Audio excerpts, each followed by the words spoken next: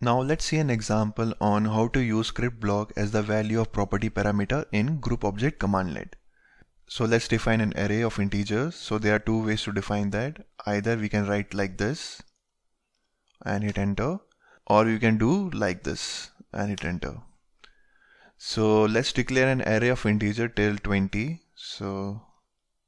And let's try to group them, and for that we will take help of group object commandlet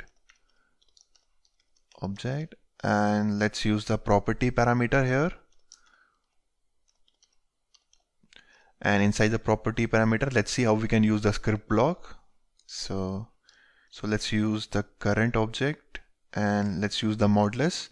The modulus will give the remainder, and let's divide by 2 to get the even and odd and hit enter. Here we can see we have 10 count for the odd numbers between 1 to 20, and we have 10 count for the even number between 1 and 20.